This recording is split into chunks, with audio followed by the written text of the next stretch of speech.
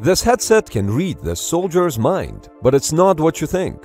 Developed by the Australian Army's Robotics and Autonomous Implementation and Coordination Office, the Brain Robotics Interface enables its wearer to control a robot directly with his brain through an augmented reality headset.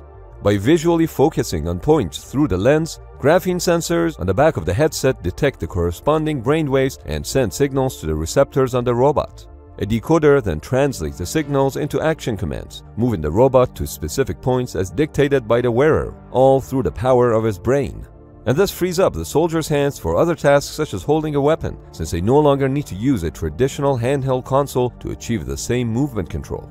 That said, this technology is still in its infancy, and the robot can only move to predetermined locations on the lens.